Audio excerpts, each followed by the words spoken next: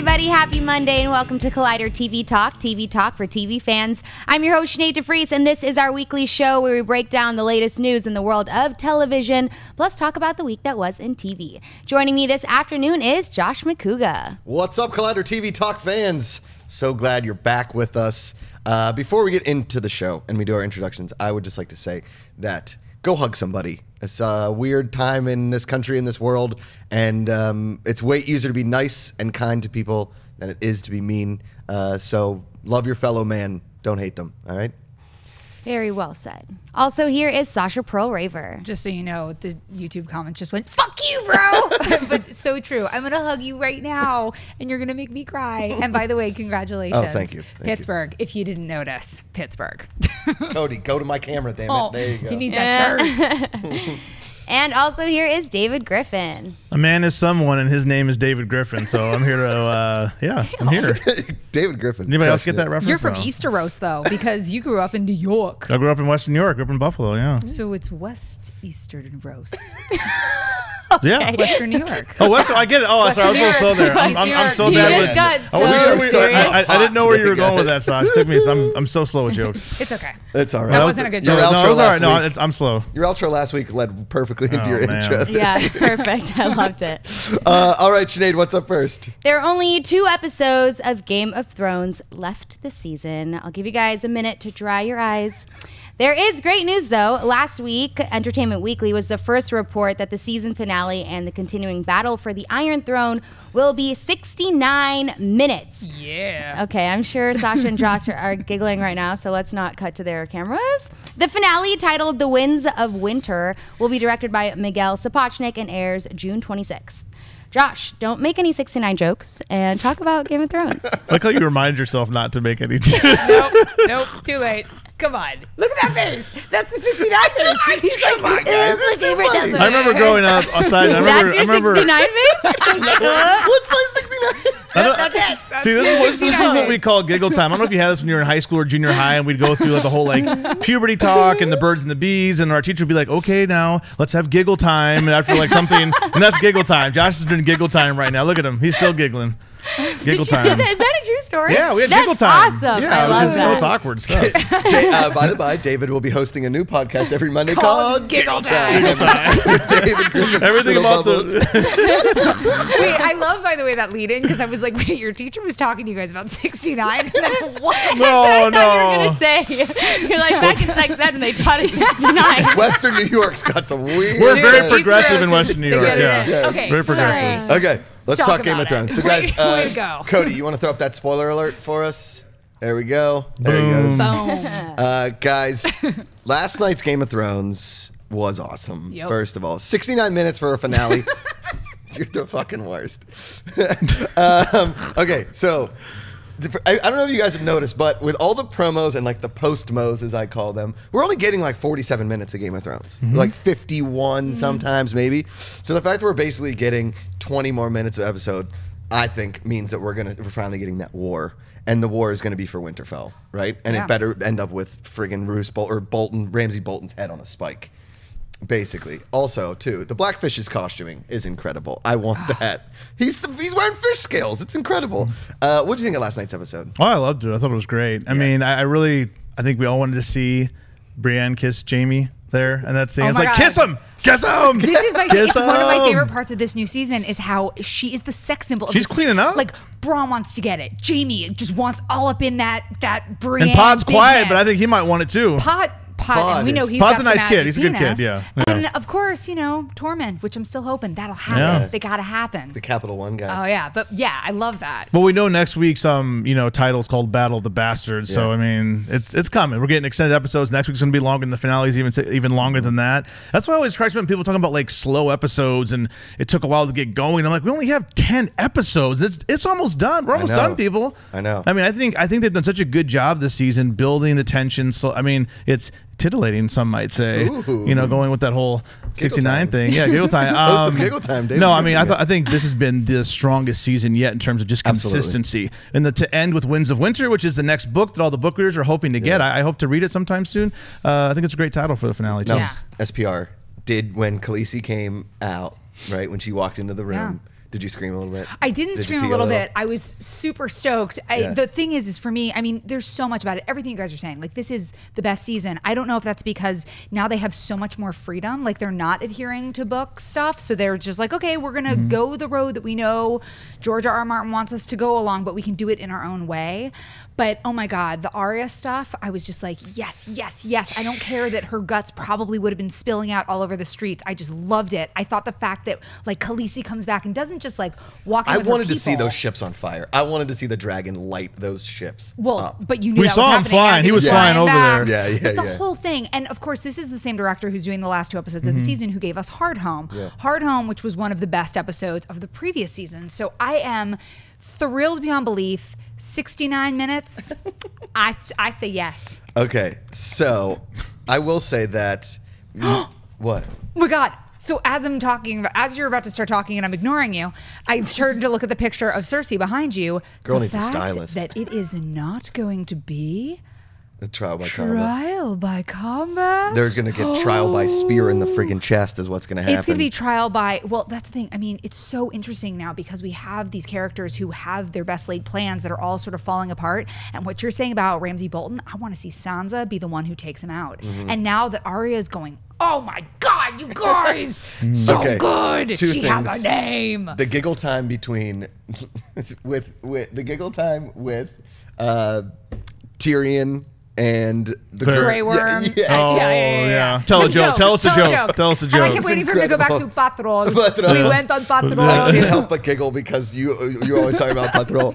But also, too, I'm really looking forward to Comic-Con because you know there's going to be a booth or a bar that's serving Insta-Light. You know that there's going to be Insta-Light. Why not the line. Starbucks that was in the first floor of my hotel had Game of Thrones themed drinks, lattes, Oh, and things nice. like that. So yeah, I'm sure we're gonna see that all over. What did they have? Comic-Con. So like an espresso was a Tyrion. Yeah, like there was also like a White Walker mocha or something like Oh, that. White Walker, So mocha, yeah. frappuccino, Mhm. yeah. Interesting. I want whatever the Brienne of Tarth is because obviously that's the tall That's drink the that drink. everybody I think it was wants. Brienne of Froth with the. Oh, I know we're not doing like a full review. There's already Stuff. a review up on Collider, but there's just so many nice small moments in last night's episode. I loved Braun and Pod talking. That little banter between them. I mean, there's so many.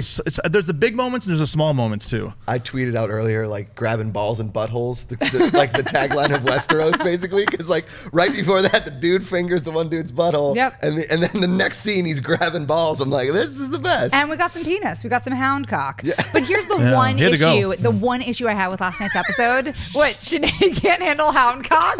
What happened? That's what Sinead did giggle time was hound cock. What else did you call it? What would you call it, Sinead?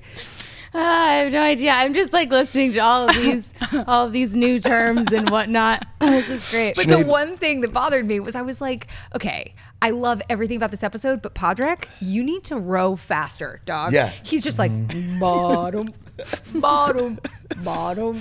And Brienne like bottom. turns. It's like the Adventures in Babysitting. Look out the window. You know? Yeah. Totally. Kind of foggy that. I'm surprised you could see that far. It was a little foggy that morning. Yeah. Love cuts through all Rolling manner of natural elements. It sure does. Yeah. All right, Sinead, what's next? Kevin Besides hound Smith cock. tugged at some nostalgic heartstrings last week for Mallrats fans when he went on Philadelphia's Preston and Steve morning radio show on WMMR and discussed his plans for the future of cult classic film. The director of the 1995 movie said he and Universal are now nearing agreements to make the sequel a 10-episode TV series. However, there are no details about the casting or on what network the show might air. He did say he still plans to shoot at Exton Square Mall. Sasha, who would you like to see in the Mallrats series? Okay, before we even talk about who's going to be in it, I think we need to talk about where it's going to live.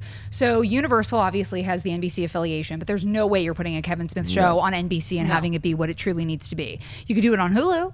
I think Netflix makes a lot of sense. I think Comedy Central or FX, those would all be places where I think you can see the show, but you need a show where Kevin Smith can... He's already has his AMC contact True. too. So I don't know, but I feel like AMC wants it to be so dour. Like Yeah. I think it needs to be, they would give him the dirty, but I think it needs to be a little bit sillier. But I love this. Now, we've been talking about the script for a while. It's existed for a while, and they were calling it Mallrats. So my fear is that he would do kind of what he did in Tusk and like throw his daughter in and Johnny Depp's daughter in. I think the only way you make the show is with the original cast. What, Jason Lee's busy? No. The only person who might not be able to come back to Affleck. fashionable male is Ben Affleck, but in general, everybody else can come back. And I will say, when I was on a very short-lived short-lived television show on Food Network, Jeremy London was one of the people that we cooked for, and I was fully like, he was Griffin on Party of Five. I named a cat Griffin because I was so in love with him. I want to see Jeremy London on TV. I think that this will be so fun, but it has to be the original cast. Which London is Jason London in Dazed and Confused? That's Dazed and Confused. He's the one who kept his shit together. Jeremy London is the one who's had more personal problems, but who was also on Party of Five. Was Jeremy London in Out Cold, or was that Jason London? I'm not the person to ask on that. I can look it up for you. Thanks, Sinead. You're welcome. Crushing it. Here's my thing. I am a huge Mallrats fan. Love that movie. It's by far my favorite Kevin Smith movie, 100%. And I would love Jason London. Jason London. Thank you, Sinead.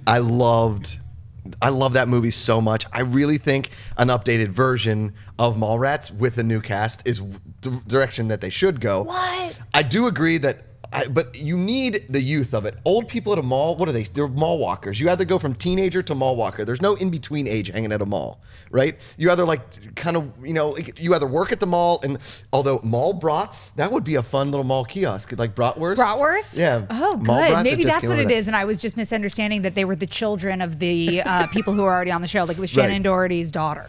Right. So you have that like teenage years where you 16 to 20 I think would be an awesome show, because then it would be like almost like in-betweeners. You could be a little more dirty, you could swear, you could talk like a teenager, and you could do the stuff that people do at mall nowadays, because back in 95 people still hung out at malls. Malls aren't like a cool place to hang out anymore, are they? No, they're still there. We go down to the Burbank Mall over here. There's kids that are in high school that are still hanging out there with their backpacks and just hanging out. I'm not like creeping over. I'm going there to get some things. You got a Target over there, and some nice. I'm not like creeping or anything. There's a Cinnabon over there. It's fantastic. There's a Cinnabon, yeah, no, that's what's up.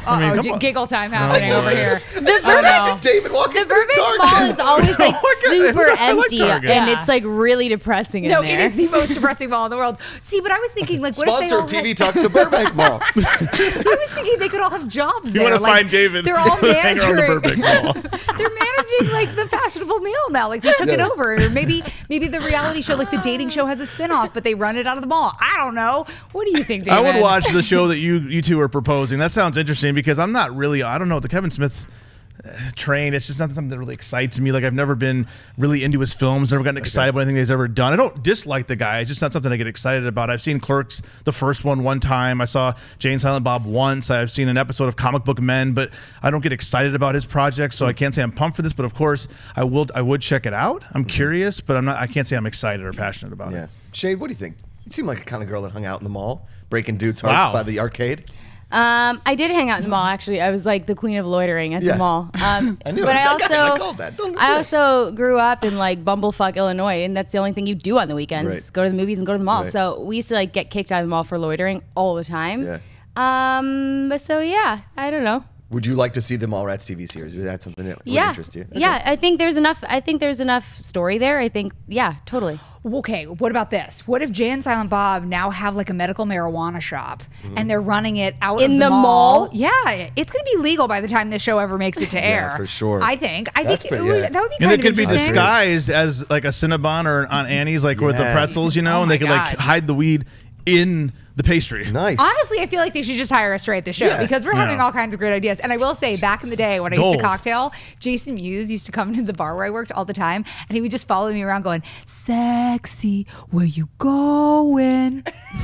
All right. That sounds terrifying. Yeah, that's almost as creepy as David hanging out at the Burbank Mall. I just want to go. I'm not creeping. I'm just going to the mall. That is like the stuff of nightmares. At least David hanging out at the Burbank Mall gives me a good chuckle.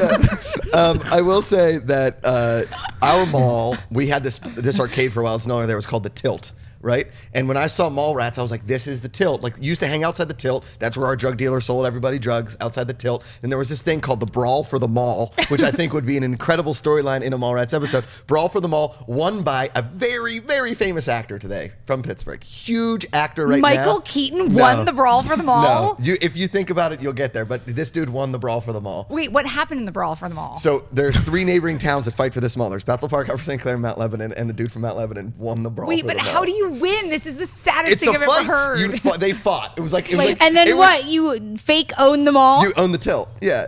Yep. Wait, it's a gang it was like war. an actual fight, like a fist fight. It was like what's it called? You know, in Anchorman, when it's like Spanish news is here. wow. It was just like break through a trident and somebody. It was basically what happened. Sinead, can you do me a favor? Can you Google famous actors from Pittsburgh so we can figure out who this is? I can't say his name because I know him and he's a great dude. All right. Sinead, what's number 3 on the list here? According to Deadline, Amazon ordered 3 new pilots last week, which would all appear to be quite buzzworthy. First, Carnival Row from Guillermo del Toro, based on an 11-year-old spec script called A Killing on Carnival Row. Takes place in the version of the future that looks like 18th century London and is filled with people and a bunch of wacky creatures who must contend with a serial killer. On the other side of the spectrum is Gilmore Girls' Amy Sherman Palladino's The Marvelous Mrs. Maisel, about a 1950s housewife who becomes one of the first lady stand-up comedians. Finally, the streaming service picked up Micah Fitzerman Blues' The Legend of Master Legend, a half-hour show based on real-life superheroes Master Legend and the Ace, his sidekick. David, which of these shows interests you the most? I think this is obvious. Should be obvious which one I would go for. It's definitely going to be Carnival Row. Yeah. Not just 18th because century London. 18th century London, Yep. set in the future. That I'm sold right there. Plus Guillermo del Toro's behind it. I love Amazon pilot season. They just drop 4 or 5 new shows you can just sample from. There was one that came out a while ago called Casanova with Diego Luna. I only saw the first episode. I don't know if it ever got picked up, but it was interesting.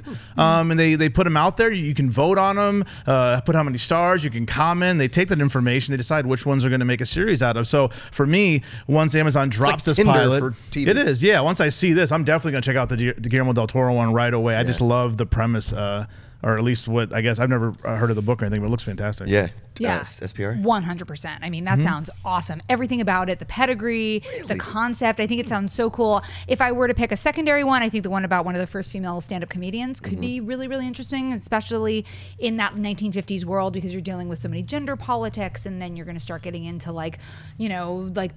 Korean War stuff and then Vietnam War stuff. The thing that I think sounds the least interesting is the random superheroes, and I don't know the showrunner, and I don't know anything involved in it, and I'm just like, oh, But if that's it's a half hour, it could be a it comedy about could- superheroes is always funny to me. But it just kind of worries me because everybody's doing superheroes. Feels like Yeah. Amazon might Yeah. just be like, hey, let me need a superhero show. Let's get one out there. Totally. Wait, what about you? Because I'm you gonna seem go. surprised. I like Guillermo del Toro. I guess I'm one of the few people I know that David does. I watch The Strain. I don't even know if it's good. I just keep watching it. It's like you in containment. No, I got out. You got out of I Strain. I got watched. Strain, I yeah. watched 2 entire seasons of that show, So me and and I you are ran watching. away faster. It just than didn't I could run away. I don't know. I didn't get the show. Yeah, it's a weird show. I mean, I don't know if I like it. Again, it's sort of like I keep watching it because I want to know It's what's still gonna on? happen. Yeah, Yeah, Strain is season coming 3 out. starting Yeah. this summer. Yeah. I love Corey Stoll. Yeah. He's fantastic. He's a great Well, I actor. mean, He's He's great incredible. at Favorite everything. Yeah. But, so wait, which one would you say I'm then? definitely the stand-up, the first female stand-up. Oh, cool. Because it's one thing.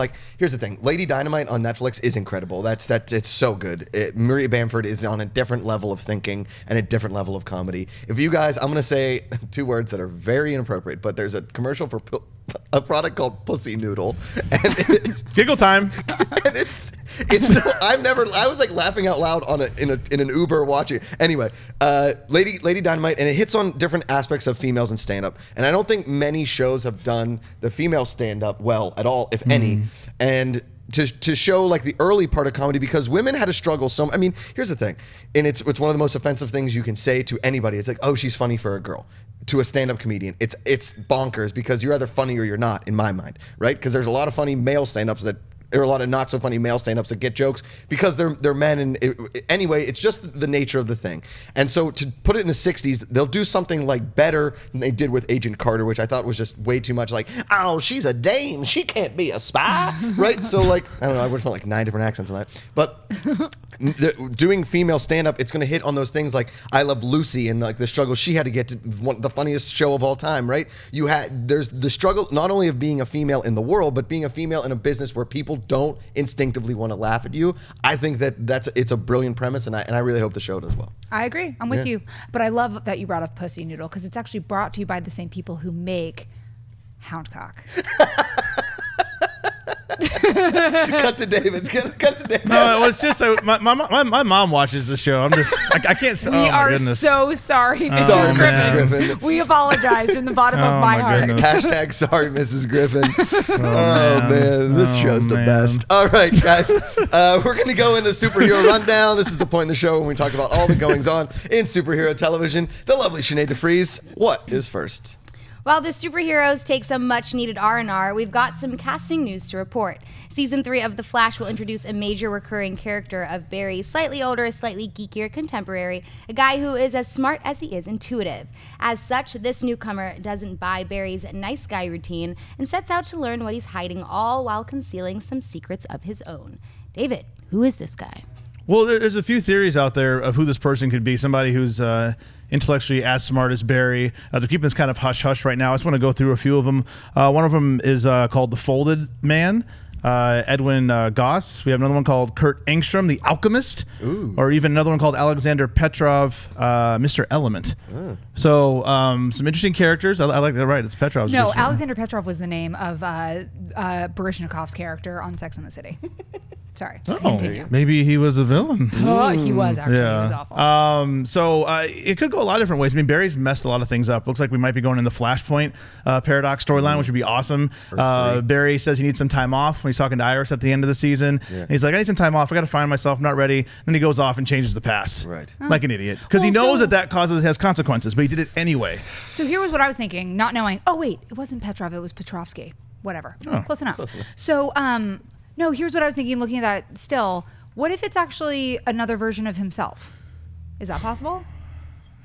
Well, Barry on Earth 2 was like, he looked like an 18th century London professor. That's true, yeah. Could it be him? But they teamed up at the end. So, but the thing is, now that he's messed up the timeline, it's possible. The thing is, another rumor too is that people are thinking that this is the way that Supergirl is going to enter the fray, because right now she's in a different Earth. Yeah. That Barry went to at one point. So I don't think they're going to keep her on a different Earth and just have her cross over to, our Earth and hang out with Arrow and them. I think they're going to find a way to combine them.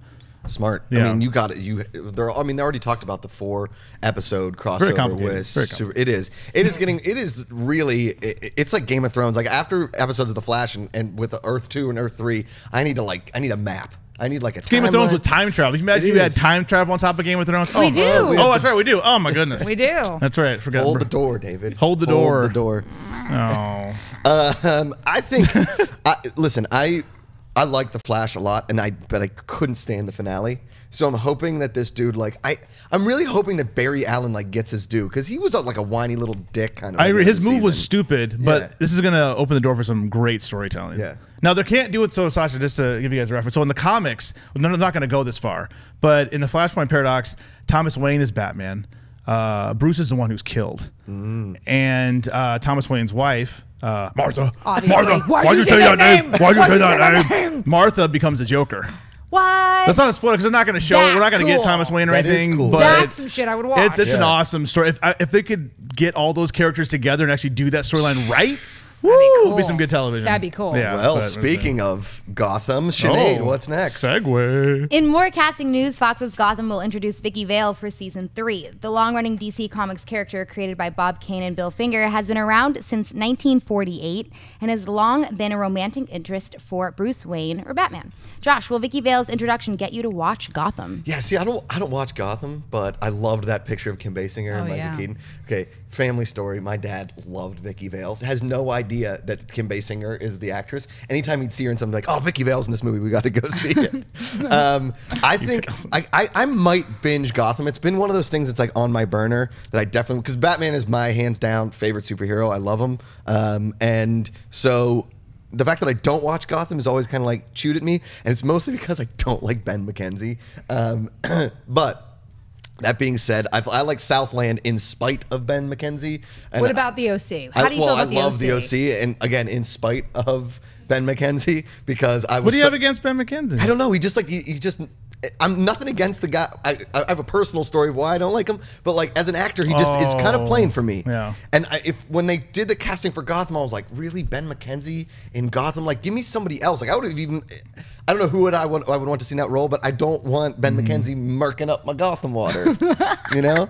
But I do love Vicki Vale, and so this is like it's pushing me closer and closer to the edge of Gotham. Okay, well, here's the thing. Who would you want? Because it's probably not going to be Kim Basinger. Yeah. Who would you want to play Vicki Vale? Ooh, young Kim Basinger. Young Kim Basinger, man. Doesn't have to be. I know. I loved the girl that plays Grace on Peaky Blinders. What is that actress's she's beautiful, name? Yeah, See, I was actually going to like a similar place with Vicki Vale because I went Kim Basinger, Alec Baldwin, Baldwin family, Haley Baldwin, who actually is she an actress? I don't think so, but she's really pretty and she looks a lot like Kim Basinger back in the day. Totally. Yeah, Interesting. that could be interesting. Yeah. Just because, it's Kim Basinger. Who David else is Griffin? playing? I wanted to love Gotham. I did. I tried to give the first season a go. I know some people said was it the rise of the villains for season 2. Said David, try it, get back into it. I tried. The kid who was playing the Joker, the early version of the Joker, the kid from Shameless, was really. I like him as an actor. Yeah. I just can't get into it for some reason. It's just not for me. Even though I love that they're exploring all these villains. I mean, Penguin and. But I don't know. I don't know who I'd pick in that role. Is it Ben McKenzie? Is that why you can't get into it? No, I actually respect. He's got Baccarin pregnant, so I respect him. It's true. Yeah, He did. I respect him. Killing it. Yeah. All right, Sinead, what's fun? All right. Finally, in more casting news, Supergirl will introduce 2 series regulars, Lena Luthor and Nick Farrow. Lena is the sister of Lex Luthor, leaving Metropolis for National City to get out from under the shadow of her brother, as TV Line reports. Her age range for casting is listed as 25 to 35, and she's listed as sexy, smart, and determined. Farrow, meanwhile, is a new leading man type and the son of a famous reporter who joins Catco. In hanging out with Kara, the hero and Nick might finally come out, reads the official description, but no one named Farrow exists at DC Comics. Sasha, does this casting sound a little too CW? What do you mean? She's sexy, but she doesn't know it. Yeah. He's Smart. sexy, but he's got like an inner hero, and it just has to burst out of his perfectly shaved chest. I'm not mad at it. I like it. And quite honestly, I think Lena Luthor sounds like a character that I would be super into. I love that they're like 25 to 35. Yeah, right. It's CW. She's going to be 22. Yeah. Promise. But I think that sounds fun, and I like that they're trying to like reinvigorate this franchise with new characters, new ideas. They're going to Berlanti it up. This gives me hope that they're recognizing what the show still needs, which is some fresh faces, some different storylines, not to adhere so closely to, I think, what they thought the audience wanted, which wasn't necessarily what the audience really like got into. And I think that this is smart. And also I'm hoping that it creates some like romantic stuff with Nick and Jimmy and like all that stuff. I mean, not that they would hook up, but you know, I'll just throw it to you now. Just be like, what are you? Just because I made it, yeah, I took it to her. I will say that I know that a lot of times in the rundowns I have typos, but that wasn't a typo. That was a joke, Sinead, and you botched it. What was What? the joke? And finally, in casting news, because that's all we've been talking about is casting. I know, I tried to change it. I was like, in more casting news. I know, because never mind. Whatever. Line readings. All right. First of all, Lena Luthor sounds a ton like what they did in it's like a Smallville name, basically. Like every one of the Luthors is an L. Like that family in my town, every kid name was. Well, they did it in was like Peter Parker, Lena, right. I think they are gonna young up this Supergirl, which is fine with me because the Supergirl that they're doing now doesn't really interest me. So if they put like young hot people CW style in Supergirl and put them on what Earth, you're gonna get more people to watch the show. It's smart. Lena Luthor, I'm hoping she's as hot as Lana Lang was in Smallville. My goodness. What? David, go take it. Yeah, I'm envisioning Lena Luthor. I hope this is a good move. It's funny that the Supergirl, they always have to have like everything's just made female, like every villain's turned into a female, which is fine. I mean, it's good. It's great to see a lot of female characters in this show. I do hope they change their style a little bit from what it was on CBS. I mean, kind of flesh it out to where it's more like Arrow and Flash. I wish the CW would expand their range a little bit. I think they need to realize that we watch it. Like it's not just young teens. I mean, a lot of people watch the CW from all age ranges. I think I know they have a certain demographic they're going for, but I think they can branch out and try to just have a little different tone. It doesn't have to be like cute and smart and sexy. None of the men, whenever I was growing up, I always assumed guys on TV that no one had chest hair. I thought I was like the one guy in the world who had chest hair. I'm like, wow, no one must have chest hair. I don't know how these guys, they're all just clean shaven That everywhere. actually bugged the hell out of me because my husband dragged me into watching The Bachelorette this week, and all the guys, I was like, why do none of you have body hair? It's weird. It's I assume weird. guys just didn't have, like, well, maybe just most men don't have chest hair. Maybe I'm one of the few who does. if I was Macuga, on The show us your Bachelor- back. No, I'm not showing you my back. I mean, everybody knows that I got a lot of dirt. And I have a sweater vest on at all times. Let's be honest. You're warm. So I'm a constantly warm guy. I will say that does upset me all the time because, like, actors. I had to shave my chest for swimming growing up, right? So obviously it came in thicker every time. It's not an urban legend. It happens, and it happens bad. But if I was on like The Bachelor, and I had my shirt off and like they're doing like the hot tub scene with that dude who's like straight. That guy's really gay in The Bachelorette. And they were like, I guarantee you that all the dudes, like, there'd be confession and be like, Josh is like a really nice guy, but man, he has got a lot of hair on his body. Like, they do the one-on-one date where I go in the hot tub with the girl and she just like, oh, yeah, definitely. No, you'd be off by be episode cut 2. first, Episode 2, as soon as it's like take your shirt off, Yeah. they'd just be like, oh, you can't stay because No. it's too much of a liability with like the shower drains and Exactly. stuff. Yeah, 100%. Gotta go. It is. It's blatant chest hairism. Is that like a term? Sure. It is now. Yeah, brought made to you it. by the people Yeah. who make David pussy and I. noodle. It's a struggle every day. It's like mowing a lawn. You just got to keep it somewhat, whatever. Do you brush it? No. Do you braid it? Can I braid it? Let me braid it. French braid. Oh my God, cornrows. All I can across do the- a pretty sick fishtail. A fishtail chest hair? I will say I wanna that see for that. Halloween one year, I didn't wear a shirt. I just shaved the Batman logo into my chest hair, and I was chest hair Batman. So That's there you go. awesome. I love that the boys are complaining about their body hair right now. I know. Sinead, would you like to tell us any stories? No thanks. No, thank you. I'm good. Fishtail. All right, talk about highs and lows. Let's go into some highs and lows, guys. This time of the week where we pick our favorite moments and our least favorite moments. Some fans have been sending out some lows and some highs for the week, so send those in. We'll throw them up, and we'll give you a little bit of fan credit because we don't necessarily get to watch everything. So the fact that you guys are sending us highs and lows, amazing. Thank you so much. Hashtag #Clouder TV Talk. Let's go into some highs. I was going to put this in the news. A lot of this kind of came out. JB Smoove saying that Curb Your Enthusiasm season 8 is a possibility, which gets us super excited. National Lampoon, that documentary they made, they're going to turn it into a TV series. The Stranger Things trailer on Netflix. Did you guys watch that trailer? Yeah. Awesome. I know this. I'm pumping my hometown, but the Pittsburgh Pirates, their head of graphics for their Jumbotron, did a Game of Thrones intro for the players for the Jumbotron. They did a different theme song, and they made Pittsburgh. Oh man, it's like the coolest thing. Anyway, the OJ documentary premiere was awesome, and Britt Roberts cast in Girl Boss, and I happen to know the woman that she is going to portray on screen. Cool. So yeah, I would like to start with Curb Your Enthusiasm season 8 because we have never talked about Curb on this show. Really, we've Yeah. maybe touched on it. Well, because how are you going to talk about it? It's not on the air It's right not now. on the air. It's one of my favorite shows of all time. Obviously, Seinfeld is my favorite show of all time. I know you hate it, and I know you don't like Curb Your Enthusiasm because you say it's blackface for Jewish people, which I don't know how I understand that. If you want to explain it a little further, go ahead. So Curb is less of a problem for me than Seinfeld. Okay. Seinfeld is straight up blackface for Jews. So I grew up in New York and I am Jewish, and it feels like every horrendous stereotype that I wouldn't want sort of, spewed out to 40 million people a week. It feels like that, and it's that really whiny, oh, boy, vey, this is the my gefilte fish. I'm just like, fuck, come on. You It gotta just see the bugs- baby. There was the whole episode about the challah. Was it the rye bread? It was the rye marble bread. rye. The The marble marble rye. rye. You didn't get the right marble rye. It's that just it. If you ever met. So good at that. If know, you it's ever so met my good. Aunt Ronnie, Aunt Ronnie and Cousin Hallie, you would understand. So for me, I can't watch it. It's too much. Ay. David Griffin. I saw Awesome. Larry David at the driving range a few months ago, and I walked by and I was like, when are we getting more Curb? And he looked at me, he was like, bah! And that's all he said. And I was like, Just it's made not that a noise. no. It's not a no. So, what do you think, DG? About Curb the season 8. Oh yeah, I'm excited. I love Yeah. Curb. Yeah, it's such a great show. I mean, it's George. Yeah, He is George. he You is get George. George. I mean, you have a man, Larry David. He and Seinfeld. For those of you who don't know, Seinfeld made so much money. Larry David and Jerry Seinfeld split $1.7 billion that they get paid off, I think, over a 10-year period. So the curve basically takes place with Larry David getting all this money and having nothing to do except harass his neighbors like Ted Danson and other people. So that's what, so I mean, that's why the show, so that's also why you don't see Seinfeld doing everything, because he can pick and choose and do whatever he wants because he has so much money.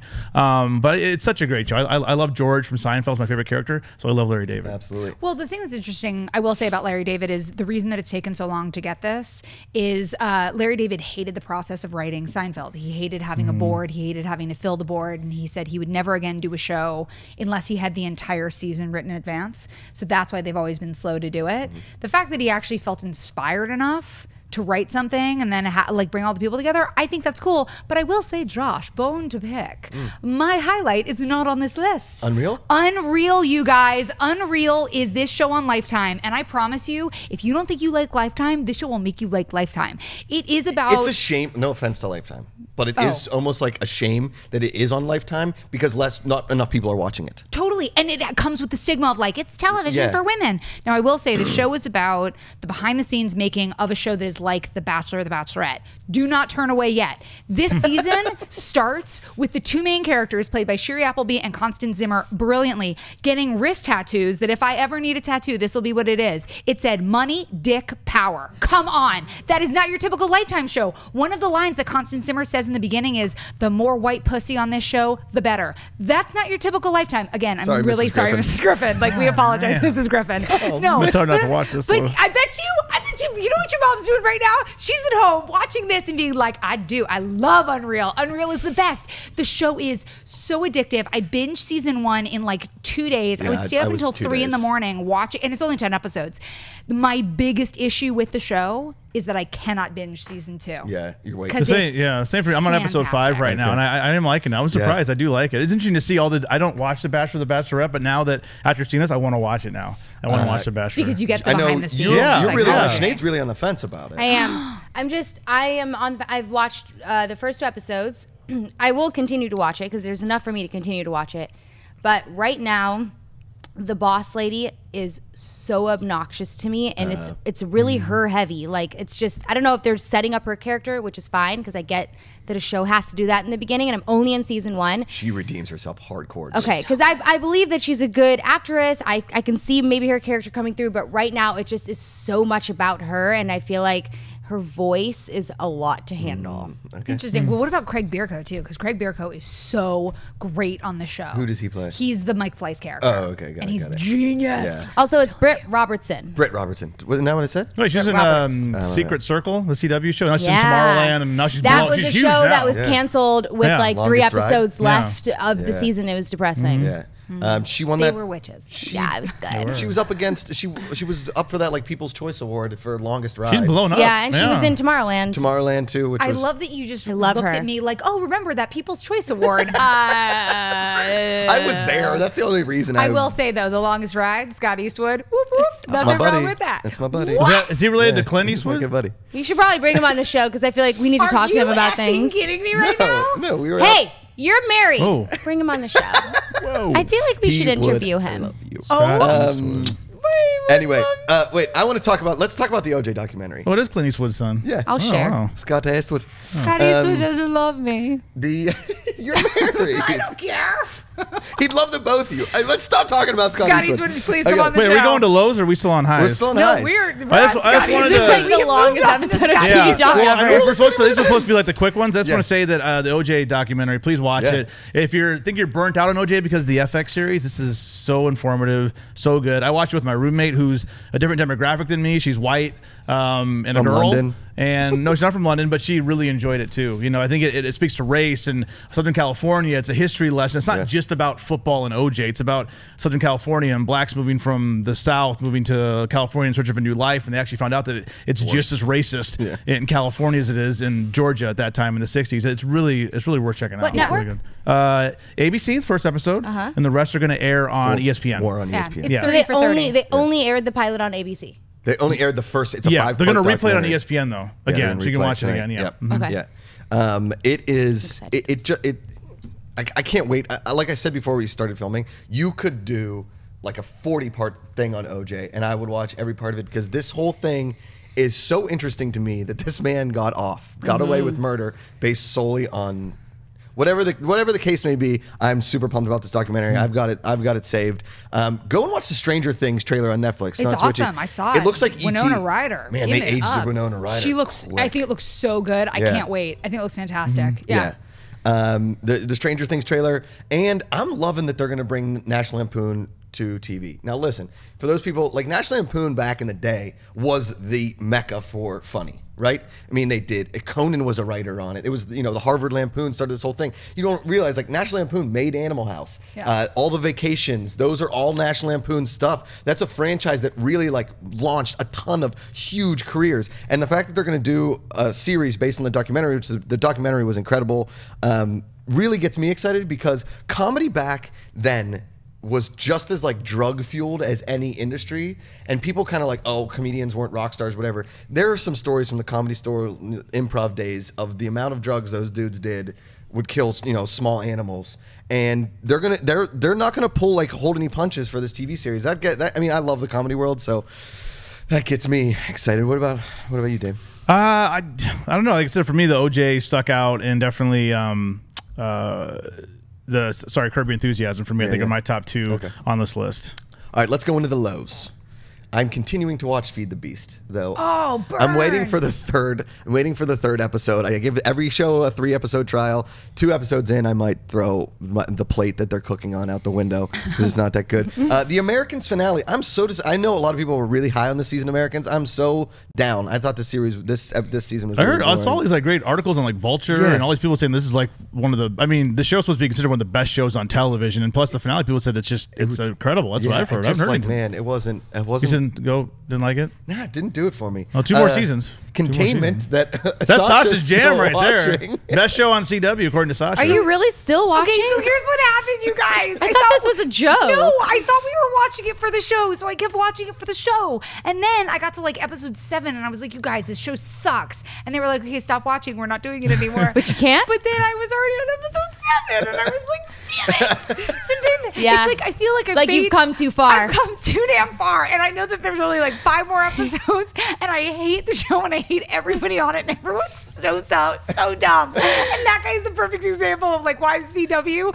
No, not that guy. They're all looking around. The main guy whose picture we just showed, the guy who's the cop, Jake, is like the perfect example of like, why the CW? The one in the stupid gray shirt and next to talking to the black dude who's actually good and British. He's such a jerk, and he's such a terrible actor, and like the stupid love story, and like now they're trying to make it a conspiracy, and there was this terrible episode that was all supposed to be like a horror episode, and I wanted to stop. This is like the review of The Good Wife. So she's a lawyer. It's crazy.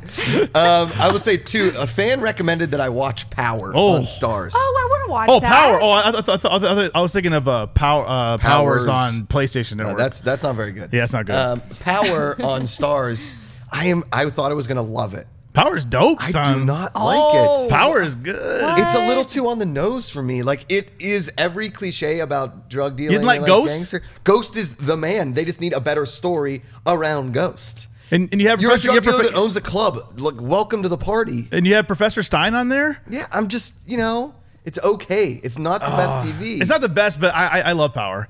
Like I like it more than Empire, and Really? it's good. It's juicy. It's got the You I ever want checked to watch out? it. I think it You'd looks like cool. Power, yeah. You know what else I want to Maybe watch? I'll stick with it then. We need to watch Kingdom. Well, We're gonna no. Well, we're definitely watching Animal Kingdom. Kingdom's the MMA. Kingdom's the MMA one, which I didn't watch Right. because it was a Jonas Brothers show, and I was like, and now I actually think I need to give it a I think shot. a couple fans Animal have Kingdom, said- I cannot wait. We're going to for. do a pilot review next week of Animal Kingdom. A lot So of good tune stuff in coming for out. We that. got Ray Donovan in a couple weeks. Ray Donovan, Yeah. and Yeah. we're going to do a pilot review, obviously, of Roadies. Duh. Even though it's online right now, you guys can watch the Roadies. We're going to wait and actually do the pilot review after everybody can see it fully on Showtime. Another fan recommended I watch The People's List. It's like a weekly show brought to you by People Magazine. It was really bad. No, you didn't. I watched it. Oh, Yeah. you did. Isn't that with Jerry O'Connell? It sure is, man. That guy should not host television. What? Just go back to acting. You're a really good actor. What is it about? They just talk about. It's a People Magazine. You're watching People Magazine, so it's like Like tabloids, like celebrity Yes. news? Yeah. Interesting. It wasn't ideal. Speaking for of my celebrity brain. news, I just remembered I texted you last night. You didn't put this in the highlights either. I'm just getting the fuzzy end of the lollipop today. On the Tonys last night, when they showed Josh Groban's high school performance of Fiddler on the Roof, Didn't see it. That was fantastic. Damn. He was introducing the Fiddler on the Roof segment, and they showed him at like 16 doing this terrible. It was actually good. I mean, it's Josh Groban, but it's hilarious because it's like VHS, and you can tell it's home video. It's like really bad quality. That was hilarious. I was in musicals in grade school and high school. Well, you go host the Tonys, and we'll put up some video of you. I can doing host the it. Tonys. Give me the freaking Tonys. I'd be sweet at it. Don't you think? You'd be I great. think so. You'd be right? fantastic. If you guys were at Barney's Beanery last night after the Penguins won the Stanley Cup, you would know that I'm pretty freaking good at karaoke. Oh, I believe you. I think you'd be fantastic. rage. And you and Alex Trebek, great host. You might need a little more whatever's in that cup you Yeah. got over there. But Hey, I'm still celebrating, guys. The Penguins won the Stanley Cup. All right, let's sail. Okay, let's go into streaming spotlight, guys. This week we're going to talk quickly about Voltron, and I will say David is going to finish the season. He is going to lead a review here on Collider Videos. Probably come out next week. Maybe Dennis, maybe Christian, maybe Mark. We'll also talk about Voltron, Legendary Defender. I watched the pilot. See, here's the thing. I'm not like a big animated TV guy. I know we interviewed the showrunners and everything, but it's really well done. it's very well done. Yeah, it's And it's funny. The It's comedy, funny. the action, Yeah. the animation is beautiful to It look is. at. It is I'm really cool. loving it. I'm not really a Voltron fan, but because I love Joaquin Dos Santos and Lauren Montgomery from Avatar: The Last Airbender and Legend of Korra, I'm sticking with this because I just love the style that they create. And it's Mm-hmm. just, look at this guy. It's 5 lions coming together to form Best. Voltron. That was my favorite show when I was a kid. Yeah. Are you kidding me? I even said it before we sat down. We Do you got to wanna do form the like review, Voltron. David? Hell yeah, this show's the Oh, shit. nice. All right, yeah. Voltron was my dog All right. and my cat. Throwing it. That's your challenge. That's your homework this week. Got to finish Voltron. Finish Voltron. I can do it. You got it? I Nice. believe in me. Yes. I will say that in the Netflix arena, Orange is the New Black new season is coming out.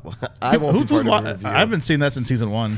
A lot of people fell off of that show. season Last 3 season just was burned me hard. rough. Yeah. Yeah, it was bad. Just get out of jail already. Yeah, I thought she only no. had like an 18-month sentence or something. Or You would have was thought it that was. I thought not was- 18 months? Was it even a year? How long? I thought that was the brilliant part of the show. It was like, oh, it'll be a limited series in prison, and then everybody started liking it, and now they're like, blah, more seasons. The thing is it actually could have been great. They added too many characters. They made too many storylines we didn't care about. They just did too much random stuff, and it's contained. The original conceit of like, you see a character, you learn their backstory, and then you see what's going on in their real life, but then they're wasting some of the best people, and they're not going deeper into storylines we actually would care about, and they're bringing in new folk, and it's just, it's not well written. Too bad. So- It's a bummer. Yeah. And I love that show. That's too bad to hear. Yeah. I did 2.5 seasons. A lot of boobs, a lot of bush. All right. Pussy noodle. Sorry, Mrs. Griffin. All right, let's go into some Twitter questions, guys. Send us Twitter questions. Hashtag it Collider TV Talk all week. You guys suggest a lot of fun things. So thank you. Thank you for watching the show. Thank you for giving us the ability to talk television. We love doing it. Hashtag Collider TV Talk. Sinead, what's first? Sinister_Cyrax tweets, do you guys think a TV show can ever match the worldwide popularity of Game of Thrones? That's a really good question. David was looking up numbers. Yeah, so I was looking up some numbers. So I realized we're talking about worldwide, talking about discussion. Yeah. The Water TV cooler. landscapes change because, we have the water cooler thing. We have so many outlets to watch TV. So many people are watching so many different things. Maybe like 18 million watch, Big Bang Theory. People watch 18, maybe 15, 16 million watch Game of Thrones, and they kind of cross a little bit. But back in the day, when there were just a few shows, look at some of these numbers, especially for finales. You look at MASH, even Roots. That they do MASH it- was like 106 million, and right? Roots at number 2 was 100 million. I mean, Yeah. look at the finale for Friends, 65 million. Seinfeld, 76 million. Cheers, 93.5. And that's Hell yeah. just in the United States alone. I mean, granted, there wasn't as much competition back then. So now Game of Thrones is big, but it wasn't like Cheers big. Yeah, it certainly wasn't MASH big. No, not that's MASH big. crazy. Nothing was big as MASH, Well, yeah. when you think about what we've done, basically, is like you said, you've diluted the market. Like there were 4 networks, and Right. that was it, and everybody had those options. And now we have hundreds of networks and all of these different streaming services, and we do have worldwide content and access to a million different things. YouTube video, people watch YouTube, YouTube, clips and video, videos. And friggin' Vine, whatever you're gonna do. So there's been so much dilution that I think like the question, it's almost like asking like what's the highest grossing movie of all time, Right. because we could talk about like Star Wars, or we could talk about Gone with the Wind, because if you actually adjust for inflation, it's a totally Yeah. different conversation. Yeah. Yeah. I mean, I think maybe what the question is getting at is like, will there be a show where we're like discussing it at nauseum, right? And is pushing the needle so far as like every consumption, you know what I mean? Like the top 10 podcasts on iTunes the week after Game of Thrones season 6 aired, 8 out of the 10 were Game of Thrones podcasts. Do you know what I mean? It does lead the discussion unlike any other show. Yeah. I feel like drama show. I feel like the fandom for the show is so unbelievable, and like we talked about a little bit over the weekend about how like there's because of social media.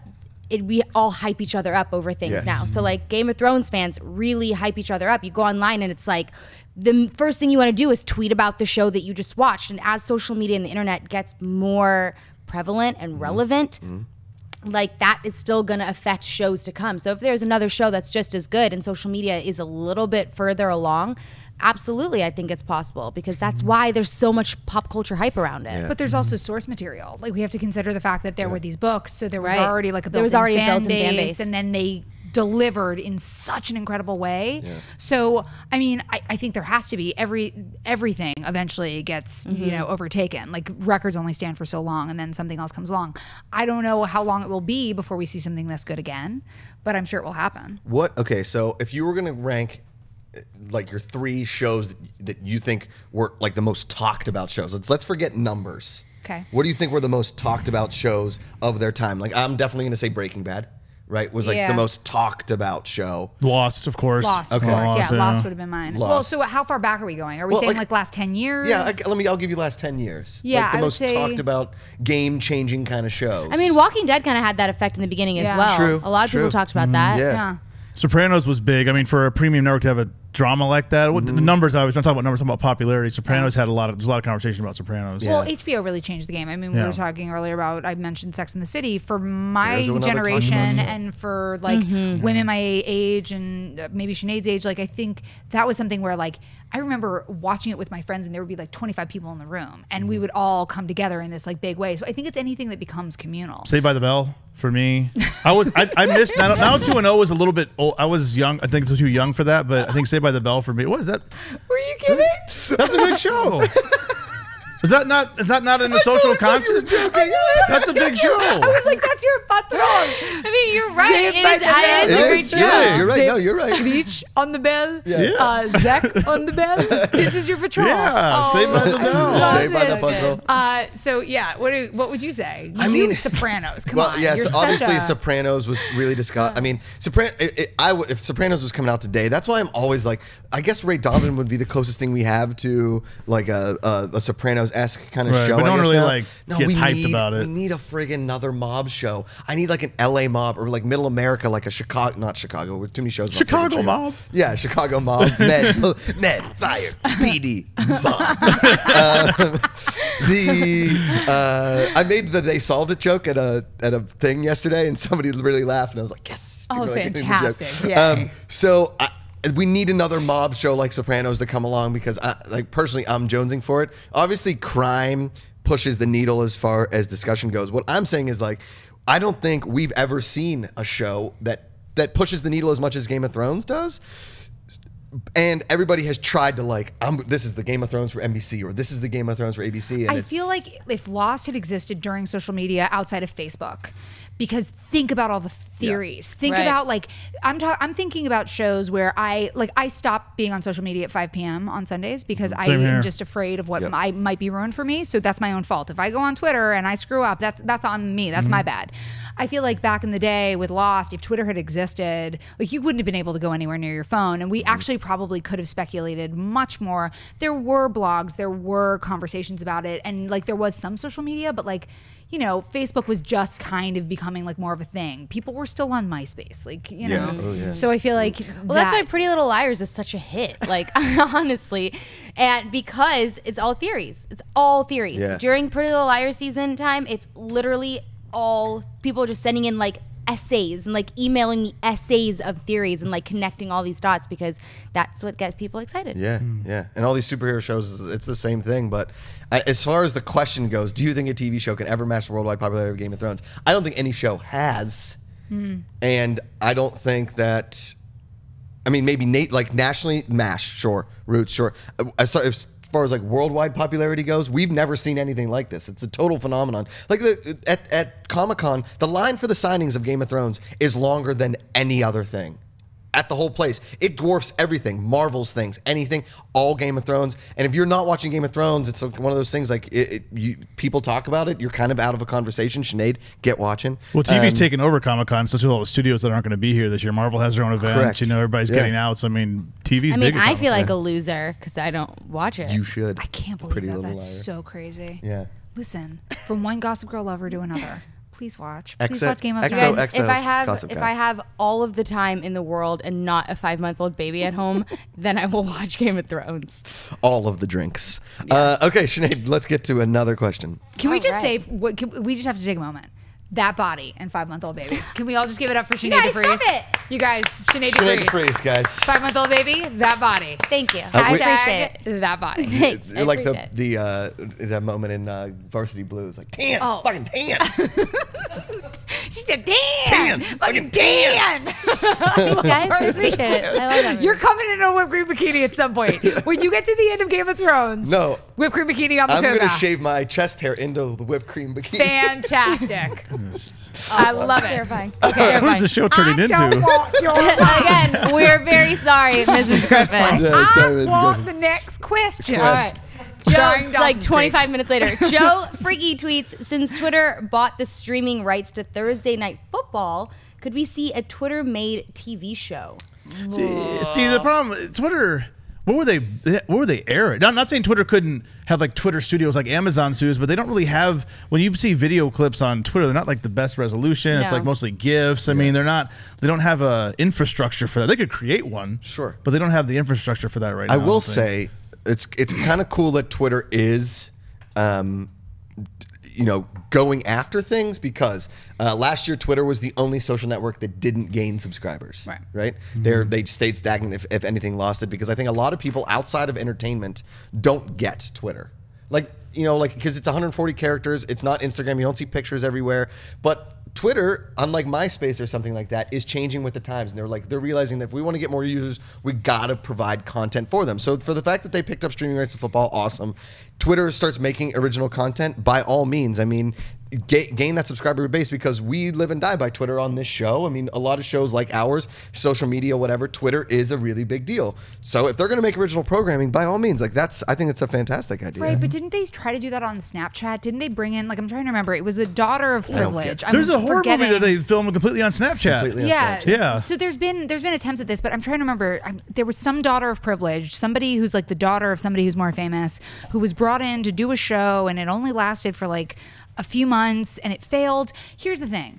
I appreciate trying to grow, but then I also appreciate staying in your lane and doing your lane really well. I don't want to go on Twitter and watch like a show. I just don't. I think that's unnecessary. Like Amazon is one thing because I go on Amazon and I buy DVDs. I buy TV shows. I stream stuff. They already have music. There's all kinds of stuff I can like. And they're built into like Apple TV, Roku. They're built into Yeah. your if you have a smart TV, it's built in. It You makes can, sense, and maybe Twitter will do that. But quite honestly, that's not what it's made for. I don't feel like that would be. I kind of don't want it. Like that's not your brand. Know your brand and do your brand. In my opinion. All right.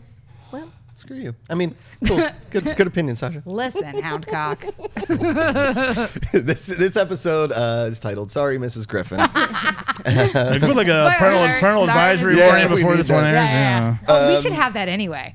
That should be with the spoiler alert. We need the Parental parental advisory, advisory, and yeah. it'll just like sit above my Explicit. head at all times. We need to get you that There shirt. are kids in the room. Cover there. Yeah. The old naughty by nature. Okay, Sinead, final Twitter question here. All right, Ilya tweets, what is your favorite non-American TV show? David. Oh, where do you start? I mean, oh my David. goodness, there are just so many. We are spoiled for choice, ladies and gentlemen, in non-American. Yes, there are places in the world that exist outside of America. Do they? Oh, there are. Oh, England, hello. Let's start with a few. Let's see what we Oh, got boy. here. Here we go. So, Downton Abbey. Did you tweet this question joking. in yourself? yeah, this Yeah. is actually me. Thank you for this is my ghost page. No. Ilya. There's a show. I keep telling people to watch a show called River on Netflix. It was Stellan Skarsgård, Papa Skarsgård. You know, you watch that movie Tarzan coming out. Alexander Skarsgård, that's his papa. Is it British? It is British. You It's should very watch good. it, Josh. It's very good. There's a should show that watch it. Adam back there got me onto called Hinterland. Is it British? It's Welsh. Well, It's There we Wales, go. people. Okay, It's I'm Wales. gonna and throw down- congratulations to Wales, first time in the It's Euro. a True Detective of Wales. That's cool. Top of the Lake. Top of the Lake's very good. Get That's season New 2 of Zealand. that. Yep. Degrassi. Degrassi. Canada. Hey. Oh, also Canada. Orphan Black. Yes. Orphan Black is fantastic. Oh, Orphan Black. Oh, I had no idea that was from Canada. Yeah, Toronto. yeah. Shoot it up Yeah, there in Toronto. Toronto. There's a great show that Sherlock. I feel like. Sherlock. Sherlock, yeah. There's a fantastic show that is not English. It's not English based, so you got to get down with some subtitles. But Deutschland 1983. It's so good. It's great. man. It's so Deutschland good. 83, which was on Sundance. Yeah. That is Can't great. believe you mentioned that show. I It's love so that show. good. Yeah. What's that? No one watched it, No but one it was watched good it. They're though. gonna bring it back, Yeah. and I think it's going to be like Deutschland 87 And I or think something. no, they said they're going to do 86. I think they have a plan for 86. 89 too, if Yeah, they yeah, can, yeah. if they That's get what it is. And 86. I love. I That's a lived great in. I show. lived Oh, in there's Germany also- briefly. Deutschland is the bomb, and then the people over there are awesome. And that show is so cool. They have a great football team. Yeah. Also, I know a lot of people have asked if I've seen Marseille. that's Which on is Netflix, was right? it Gerard Depardieu, who was in Three Musketeers, or The Man in the Iron Mask, Yeah. famous French actor. He also Gerald peed Depardieu. on a plane. He Yeah, if you're on the also- plane, yeah, that's a good show. Marseille. There's just so many You know good what's shows really out there. good? And there's a terrible version of it on ABC. The French version of The Returned. No, that's what I watched. That's all I Oh, watched. okay. I haven't even seen the other one. Oh, the other one's bad. Yeah, it's called like Le Revengeance or something. But it's The Returned. Yeah, We Returned, yeah. there's a show I've mentioned it on here before, The In-Betweeners. It's one of my favorite shows outside of America. It's English. Hey England, loving you guys. You guys are crushing it right now. I Well, love. There's this show that came out on Netflix this year. It's called The Detectorists. It's only 6 episodes. It's with the guy that played Gareth in The British Office and Toby Jones, and they play. And the girl that plays Ismay on Peaky Blinders is in it, and it's about a metal detector club in like a really rural part of England, and it's hysterical. It's like the most. It's so British comedy because it's not like punch you in the face American like set up punch. It's really really funny. It's just like these 2 guys that are like these lonely dudes, and they just do metal detectoring, and it's super funny. That sounds Check out The amazing. Detectorist. It's on Netflix. I love Broadchurch. Broadchurch is really good. Really good. The American version was horrible. Yeah. Grace Point with Anna Gunn and David Tennant with a horrible American accent. David Tennant is a fantastic actor. He did not need to be in Grace Point. I'm glad that's gone. Those are lots of good ones, though. Yeah.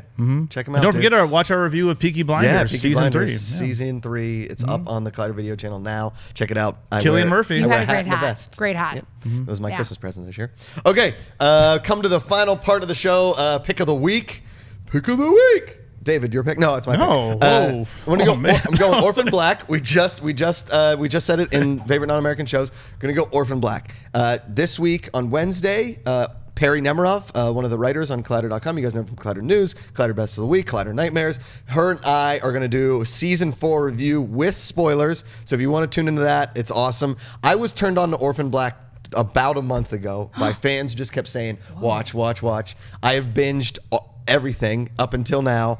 This show is dark. It's twisted. It's really well done. The girl who plays all of the clones, Tatiana Maslany is her name. The fact that she hasn't won the award, all of the awards for everything always, is shocking to me. She plays herself, and right now I think we're at like 9 different clones, and each one is so different from the other, you forget that she is playing all of them. It's unbelievable. It's the best acting on television maybe I've ever seen.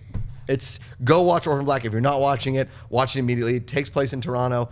The guy that plays Donnie, Allison Hendricks' husband, he's like, oh, that dude is like the coolest dude. You watch Orphan Black? Yeah, it's fantastic. God, She's man. incredible. So, and thank you to BBC America who gave us some screeners for that. So thank you to them for doing it. And we're going to do the review this week. So go check out Orphan Black. Guys, that is our show, Collider TV Talk. We're here every Monday. We love you guys. Thank you so much for watching. Before we go, let's go around the table. Where can you find the beautiful people? Let's start with Tan. She's Sinead. tan. She's a She's tan. Tan. Tan. Tan. All right. You can find me online at Sinead Vries on Twitter and Instagram, and at that'ssosinead.com. You can find me here on Mondays hosting TV Talk, on Friday hosting Movie Talk, and over the weekend hosting Mailbag. There you go. DG. Find me right here. At Mr. Giggles. At Mr. Giggles. Hashtag giggle time, people. You know you need it every now and then. Everybody needs a little giggle time sometime. It's okay. And creeping at the mall. No, don't creep. You can find me at GriffinDE on Twitter, as well as with Josh on Peaky Blinders Review. We're going to come back next week probably with a Preacher review. So that's right, yeah. We didn't get to give it to you this week, but we're going to be back next week for that. Voltron review coming in the future, so look for everything. All of the things, Sasha Perl-Raver. You can find me on Instagram and Twitter at Sasha Perl-Raver. On Fridays, hosting FX Movie Download. And this Friday, we have The Heat with Paul Feig studio, Nate Cordry, and oh my God, my 11-year-old self dropped dead. Motherfucking Joey McIntyre. Whoa. Woo, woo, woo, woo. Nice. And then Thursdays with the Schmoes and Mondays with you lovely people. It's the best. It's the best. Guys, I'm Josh Macuga. You can find me on Twitter and Instagram at Josh Macuga. You can find me here every Monday on Collider TV Talks, Thursday with the Schmoes, Friday on Film HQ on the Comic-Con HQ streaming service VOD, and on my YouTube channel, The Josh Macuga Show. Again, guys, we're here every Monday, and go out and hug somebody. We're in some weird times. It's a way easier to be nice to somebody than it is to be mean. Treat your fellow man like you'd want to be treated. As always, put down the book, pick up the remote. Hey guys, if you like this video, click the thumbs up button. Also, make sure you subscribe to our YouTube channel. It'll help you stay up to date with everything we've got going on here at Collider.